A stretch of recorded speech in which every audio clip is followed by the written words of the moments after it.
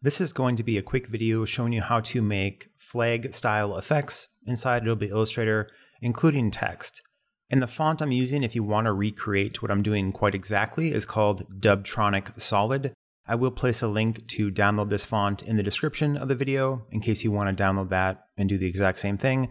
But this will work the exact same with any font you want to, or any image or silhouette or other vector illustration inside the flag that you want to. So totally up to you. And also, it'll be helpful if you have your properties window open and ready to go as we do this. So if you don't see a properties window, just go to window in the top menu. And from that top menu, go to properties, which is about 2/3 of the way down. If you see a checkbox, it's on your screen. If not, just click it and it will show up. So the first thing you're going to want to do is get your text ready to go that you're going to use for your flag. In this case, I'm very creative and my text says flag, but have it say whatever you want to say. And you can type out either one line or multiple lines, totally up to you, depending on how you want this to look.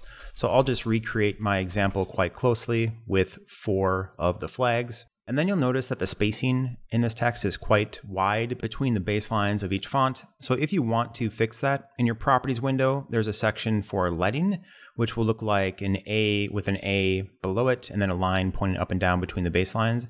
If you just click and hold the down arrow, it'll shrink the leading, which will then tighten that gap up a little bit to bring your text a little bit closer together. So that's just a stylistic choice that you can make.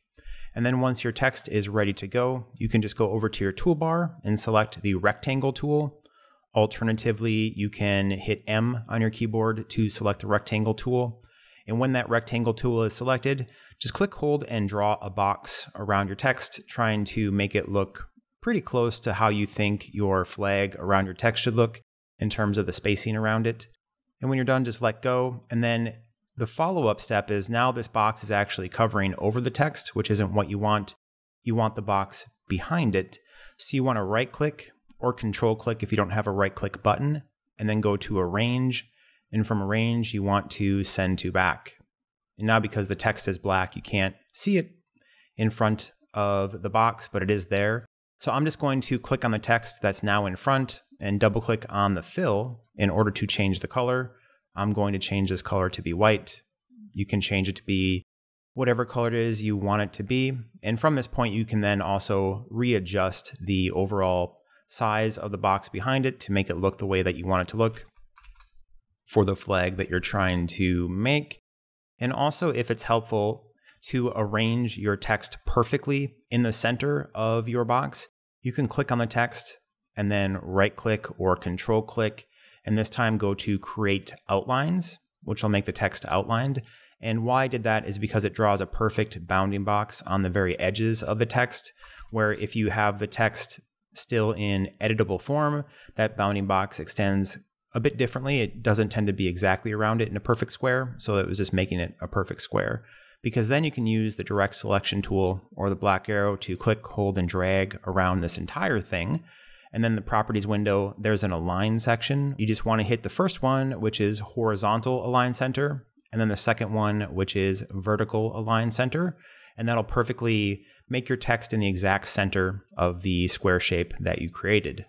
And then what I did on this example is I have actually a gradient effect, which I just think looks neat on a flag.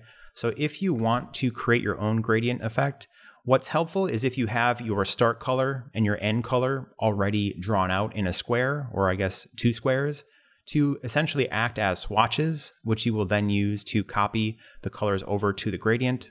So if you want to pause this and do that right now, or just do it as I talk, feel free to do so. And then to apply the gradient effect to the square or rectangle that will serve as your flag, just click on that. And then over in your toolbar, below where the fill and the swatch are, there's 3 different boxes below that, with the middle one being gradient. You want to click that, which will apply a gradient to the box that you created. And then from that, a window should also open up for the gradient window. So on this box, there is a color on the far left and a color on the far right.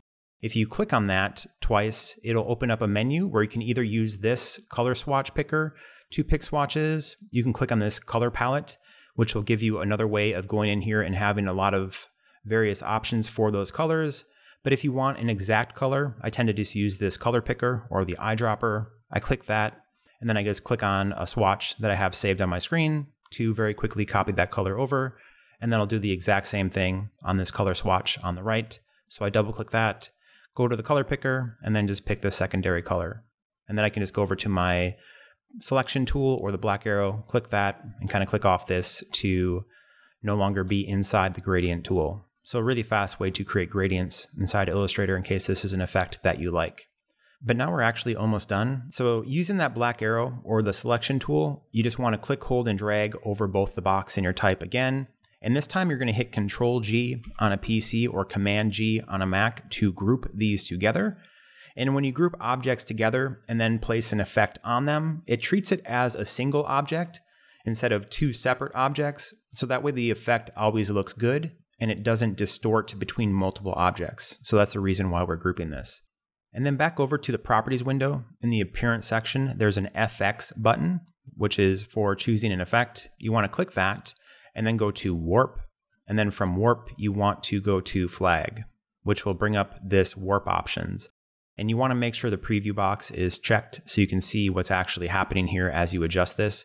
Right now, this warp is way too extreme, but basically all you have to worry about is the bend aspect of this warp, where you can either make it negative, which has the high point of the flag on the left side, or positive, which makes the high point of the flag on the right side. When you have that looking the way you want it to look, you can hit OK, and then you're done. You're actually pretty good to go from there.